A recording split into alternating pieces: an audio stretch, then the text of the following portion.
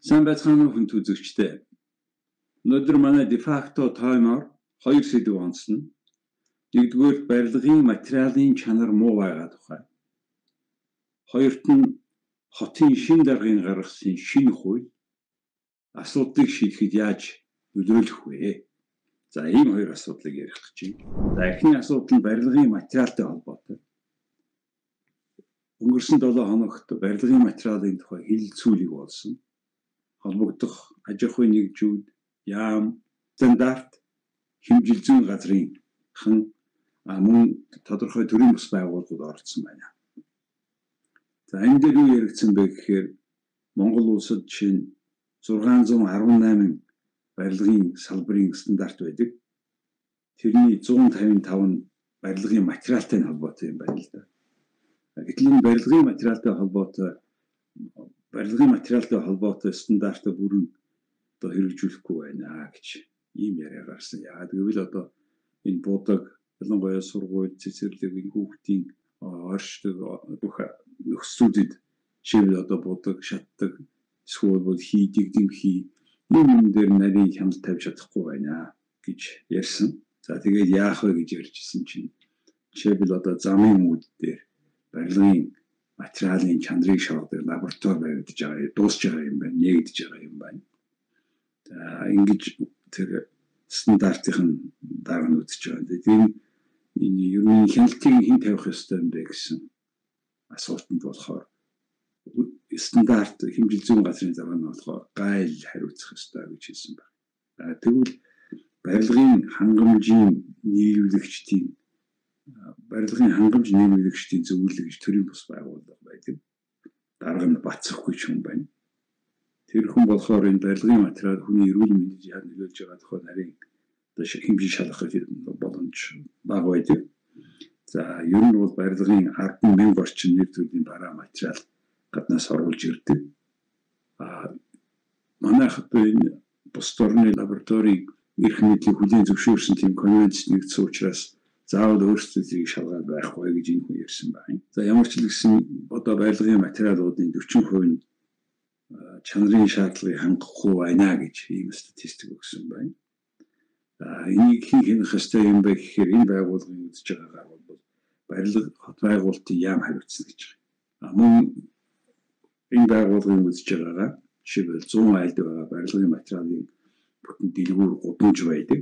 Энд одоо бараа таваараа зарж байгаа байгууллагууд нь болохоор иргэдийн нэрээр гайлын бүрдүүлэлтгүйгээр материал оруулж ирдэг учраас хяналт тавихад бүр хэцүү байна гэж байна.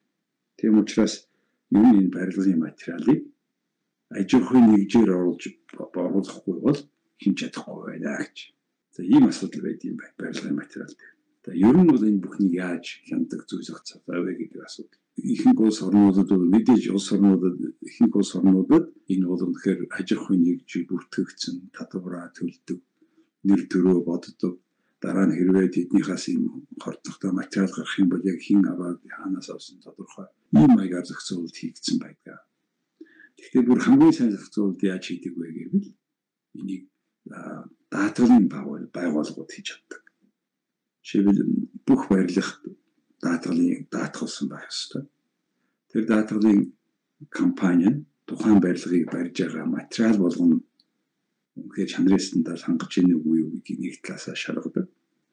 Нөгөө талаасаа тэр материалуудыг ашиглаад барьж байгаа процессыг нь шалгадаг. Тэр болгон дээр нь гарын үсгээ зурдаг. Барилгын баган болгон дээр тухайн даатгалын компани төлөвлөгчийн гарын үсэг байх ёстой. Актн дээр. Тэгээд тэрний дараа битүүлж болдог. Манай болохоор энд ямар шалгалт хийгдэхгүй битүүлсэн хойно улсын хүлээн авах комисс гэдэг нь ирээл. Тэгээд тэр одоо тэр битүүлээд хаацсан юм хизээж яаж тодорхойн яаж баталгаатай гэж хэлж байгаа юм. Энийг зөвхөн барих явцад нь даатгалын компаниуд л хийдэг. Тэгээд даатгал бүрийн өндөр хөгжсөн оронд яг хэн хянах вэ яах вэ гэдэг нь маш нарийн тодорхой даатгалын компани дээр байгаа учраас нарийн системтэй орнуудын барилга бүх төрлийн одоо дэд бүтцүүд чанар нь илүү баталгаатай байдаг. Энэ зарчим руу орохгүй бол хүн болгон юу дуртайгаа хийж болно гэсэн зарчмаар өдөө жил яваад ирсний үр дүнд бид нарын эрүүл мэндэд баталгаа алга байна. Барилга гэдэг бол үндсэн хөрөнгө. Үндсэн хөрөнгө бол зүй зах талаараа цаг хугацаа өнгөрөх тусам үнц нь нэмэгдэж байдаг. Тэгээд тэр тухайн газрын байршлын үнэлгээ нэмэгдэж идэг. Ийм хөрөнгө байдаг байх ёстой. Хөрөнгө оруулалт нь томоохон хэлбэр бас. Тэгээд манай чинь ингээ барилгын чанар нь явагдсан муудаад байвал яаж үнэлгээ нэмэгдэх вэ? Ийм асуудлуудыг хандах шаардлагатай, шийдэх хэлэлцэх, доктортой тодорхой болгох, тийм бүтцтэй байх шаардлагатай гэж энэ барилгын материалын холбоотой энэ хэлэлцүүлгээс одоо тийм дүгнэлт хийж болох байх гэж бодож байна. За өнөөдрийн манай хөндөж байгаа хоёр дахь сэдэв бол Улаанбаатар хотын шинэ даргын санаачилсан шинэ хуулийн асуудлууд нь одоо саналууд нь бидний асуудлыг аль зэрэг шийдэх вэ гэж. За мэдээж хүн төрхөөсөө ахуулаад нас бартлаа дандаа ийм үйлчлэгээ авдаг. Оршин сууж байгаа газрын Улаанбаатар хотын хувьд одоо иргэд төрөх газар төрн үйлчлэгээ авна. Хамгийн сүүлд оршуулах газрын үйлчлэгийг авна. Энэ хоёрын хооронд амьдрал гэдэг энэ хугацаанд Улаанбаатарчуудын өмнө тохиолж байгаа хамгийн гол хоёр асуудал бол нэгдүгээрт утаа, хоёрдугаар төвчрөл. Энэ шин дээр өөр ингэж хэлж байгаа. Тийм учраас энэ утаатай төвчрөлтэй холбоотой асуудлыг нэгтгэхэд ангадагч хуулийн төсөл гэж санаачилсан байна. Ангадагч гэдэг маань яг энэ хуультай холбогдуулаад шүү 26 хуульд өөрчлөлт хийх юм байна. Тэгээ энэ бүхний нэгтгэхэд одоо улсын хурлд ярьж байгаа томоохон хүнд асуудлууд тулгарсан гол асуудлууд учраас маш хүчтэй мэтгэлцээ хэрэгцээ болж байна лээ. Тэнийг анзаарсан юм бол яг энэ улс төрчид өнөөдөр сонгуульд өгснөөс болоод ч юм уу тэр гоёулж өөр болгож байгаа асуудлыг одоо тэр шийдэх нь бидний зөв гэсэн маягаар илүү хандж байгаа харагдаад байгаа юм л да. За энэ утаа төвжирэл хоёрыг байдал ямар байгаа нь тэгээд яаж өөрчлөх гээд байгаа юм бэ гэдэг дээр энэ хуулид орсон материал юмнуудыг уншаад хараад тэгээд та бүхэн товч ойлгомжтой зарим тайлбарыг хий гэж бодож байна. Улаанбаатар хотод мэдээж одоо хичнээн их машин байгаа, тоо баримтууд хичнээн хүн ам нь ямар болсон, нарийн тоо баримтуудтай судалгаатай 2 жил орчим хийсэн судалгааг үндэслэж гаргасан хуулийн төсөл гэж байгаа. За одоо ингээд 90 онд одоо 560 мянган хүнтэй хот өдөгөө одоо 33 жилийн дараа сая хүнтэй болсон. 712 мянган машин байна. Тэгээд автоцамч нэмэгдсэн. Сүүлийн 10 жил гэхтэл одоо автоцамыг 530 км байс одоо 1213 болсон. Автоцамаа нэмээд 43% нэмсэн сүүлийн одоо энэ 10 жил. Тэгэхэд машины тоо 2 дахин өссөн байна гэж ярьж хүн ам бол 3 дахин өссөн сүүлийн 30 жил. Ийм нөхцөл байдалд бол машин бидний зам тавьж байгаа хурд машиныхаа нэмэлтийг үүсэхгүй байна гэж гол асуудал юм ярьж байна. Нөгөөт нь Улаанбаатар хотод ирж байгаа иргэдийн тоо нэмэгдээд байгаа. Гэр хорооллож чивэл нийт Улаанбаатар хотод өнөөдөр байгаа 412 мянган айлын тал хувь нь 200 мянган гэр хорооллод байгаа гэж. Гэр хорооллод 163 мянган янган байна гэж. 145 мянган жордон байна гэж. Энэ бүхэн бол ингээд утаа, агаар, хөрсний бохирдолд онцгой нөлөө үзүүлж байгаа юм. Тэгэхээр бид ямар нэг арга хэмжээ авах ч сонголтгүй болчиход шүү. Тэр учраас яах гэж байгаа юм бэ гэж. Замын хөдөлгөөний төлбөртэй бүс байгуулна гэж ярьж байгаа. За энэ бүс дээр бол 0-5% буюу хөдөлмөрийн хөлсний доод хэмжээний 5%-тай тэнцэх. Энэ хоёрын хооронд нэвтрэлт олонгоор нь төлбөр авна гэж. Олон оронд энэ олон хот жишээ байдаг л да. Гэхдээ энийг одоо юуны тодорхой хүмүүс энэгээр нь шууд ойлгоод 27 мянган төгрөг орох болгонд авна гэж ингээд зарлаад байна. Энэ бол яг тэгээгүй юм билээ шүү. Тэгээд яг мэдээж 2-3 мянган төгрөг ч юм уу тодорхой хэмжээгээр байгуулт юу орлогот олонд мөнгө авна гэж жишээ Сингапурт гэдэг. Тийм юм хийхээс шээ сонголтгүй болчиход байгаа юм л да. Тэгээд тэр хөдөлгөөний төлбөртэй бүс гэдэг маань хаагуу явах баг тойрог юм шиг байна. Гэх мэтээр ийм заавал хийх яг энэ төсөөтэй ажил хийгдэх өөр шаардлагатай болчиход байна. За мөн гэхдээ тэр нөгөө дотоод бүсд амьдарч байгаа хүмүүс нь төлбөр нь болохоор 90% хүртэл бага байна. 90% бага байна. Өөрийнхөө амьдрал хөдлөхөөрөө төлбөр төлөй байхгүй гэсэн санаа. За энэ тэр хууль 26 хуульд өөрчлөлт оруулахын нэгэн жишээл такси арга хэмжигчтэй болгоё. Тэгээд такси ийшээ нэггээр таксины зөвшөөрөл өгье. Дараа нь зөвшөөрөлтөд такси ийшээ ороход нь тэр хүүн төлбөрийг 50% оруулах гэж ийм санал гаргасан байлээ. Тэр юу тодорхой арга хэмжээ авсны дараа энийг хийх болохоор одоо энэ 1 сарын 1-ээс хийнэ гэж маш санаатайгаар зарим хүмүүс буруу ингэж гуйвуулж энэ хотын амьдралыг сайжруулахын төлөө хийж байгаа арга хэмжээг улс төржүүлж ийм байдлыг хүчтэй гарч байна. За тэгээд энэ татвар тээврийн хэрэгсэлтэй холбоотой асуудал үргэлжил улс төрийн асуудал байдаг. Тэгээд энийг заавал өөртөө ашигтайгаар өгүүлэх гэсэн хүмүүс байхад гэтэл ихэнх хүмүүс чинь ямар улс төрчд биш. Бид сайхан амьдрахын тулд ямар нэг арга хэмжээ авах хэрэгтэй биш.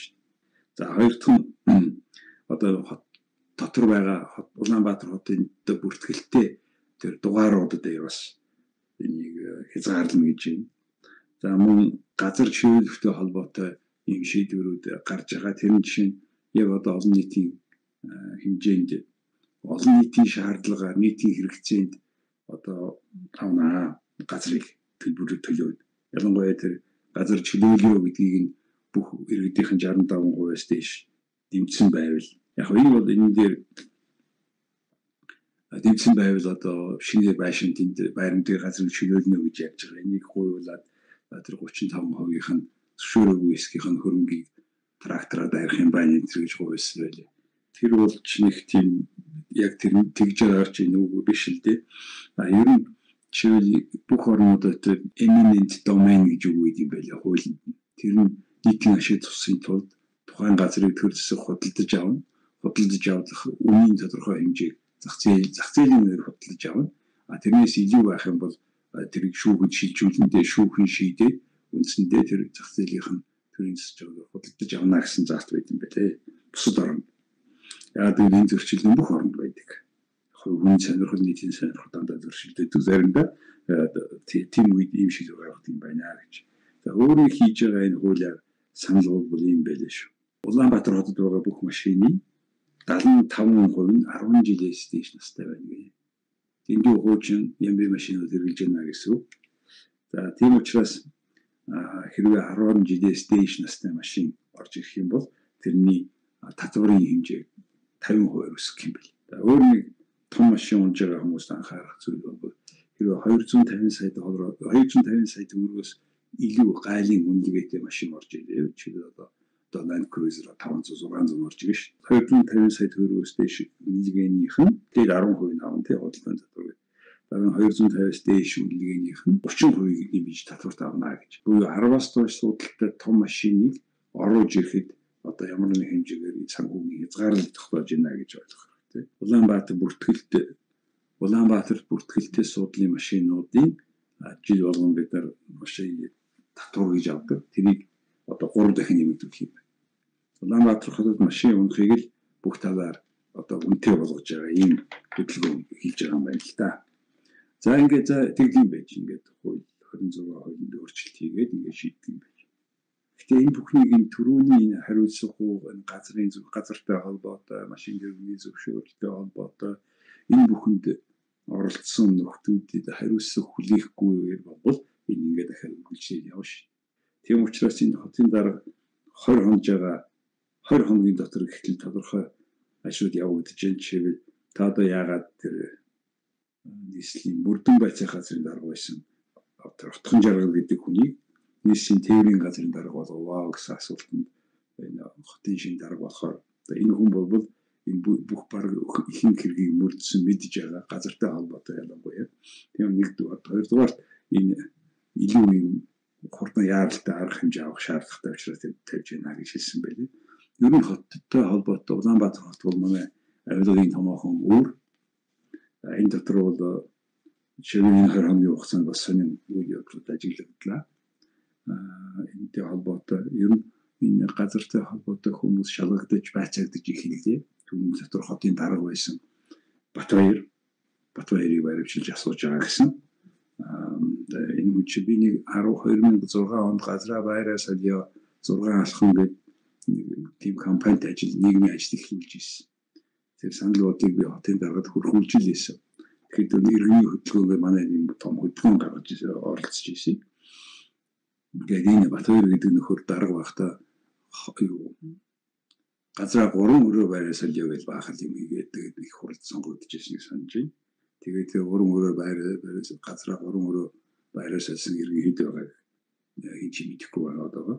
Байгаал байх бол за тэгээд жишээл энэ нөхрийг одоо шалгаж байцааж байгаа. За тэгээд шалгаж байцаах хүн олон байгаа да. Улаанбаатар хотын газартай холбоотой. Хотын дарга байсан их хотыг байцааж байгааг сонссон чинь газартай холбоотой жишээл шинээр нэмж газар олгохгүй олох хажиг зөвхөн Улаанбаатар хотын засаг даргын дуудлага худалдаагаар хийнэ гэж энэ шин даргач ярьж байна. Хоёрдугаарт ер нь бол энэ Улаанбаатар хот юу оршин суух холбоотой эрх мэдэл энэ бүхнийг илүү дүүргүүд руугаа шилжүүлнэ буюу төвлөрлийг багасгах тийм арга хэмжээ авах гэж ярьж байгаа. За жишээл Улаанбаатарын холбогдлолтой зарим худалдан авалтыг танхим руу шилжүүлье гэж ярьж байна. За тэгээд энэ дээр газрын дуудлага худалдаа бол тодорхой төсөвт орлого оруулна. Тэр газрыг илүү үнцэнтэйгээр зарж түүнийг орон сууцчлах ажилд оруулахад анхаарах юм байна гэж ойлгож байгаа. За мөн гавьлахтай холбоотой юм ажлыг хүн хийгээд ирсэн байна. За тэгээд дараагийн ажил нь болохоор Улаанбаатар хотын уртын буюу богино тээвэр нийтийн тээврийг хэлээд байгаа. Жишээлбэл энэ офицеруудын ордон хүртэл цаанаас нь бусад чиглэлүүдээс автобус богино буюу хавь дэрнэ. Тэгээд хүмүүс одоо офицеруудын ордноос 5 шар хүртэл энэ хоёрын хооронд бол дараагийн машин автобусанд сууж явахаар зохион байгуулж энэ уртын буюу богино зөв хассан тээврийг хийхээр за ийм ажлууд эхэлж байгаа юм байна. Тэгээд одоо ямар ч хэлсэн бол бүхэн 26 хуульд орж байгаа өөрчлөлтийг харахад заавал хийгдэх ёстой ажлууд л гэж харж байгаа. Тэгэхээр бидний сонголт төвжирэлтэй холбоотой юу вэ гэхээр эсвэл бүгдээрээ 100% сум машинда төвжигдэн эсвэл зарим нь яв. Ийм сонголт хийхээс өөр аргагүй болсон гэдгийг энэ өнөөдрийн хэлэлцэгдэж байгаа хууль харуулж байна. Энэ дээр иргэд бол идэвхтэй оролцоод яг одоо энэ бодол санаагаа өөрсдөө уншиж харж хэлэхгүй бол та бүхнийг төөрүүлсэн улс төрийн ашиг ханзаа хайж удлааны баахан тайлбар юу тоо гаргаж ингэж байгаа байдал харагдаж байна. Ямар ч ихсэн бид нар ингэж удаан төгжигдэж амьдрах ёсгүй машинда энийг одоо шийдэх тодорхой ажлуудыг маш аргатай энэ шинэ удирдлага хийж байгаа юм байна. Энийг дэмжиж оролцох хэрэгтэй байх гэж бодож байна. За ингээд өнөөдөр та бүхэндээ 2 сэдвийг ярьлаа. Эхнийх нь болохоор барилгын материалын ихэнх 40% чанарын шаардлагыг хангахгүй байна гэдгийг тухай тэгээ яах вэ гэж. Хоёрт нь болохоор энэ шинэ даргын хотын шинэ даргын шинэ хуулиуд анхдагч хуулиуд яг юун тухай юм бэ гэдгийг тодруулж ярьлаа. Анхаарал тавьсанд баярлалаа.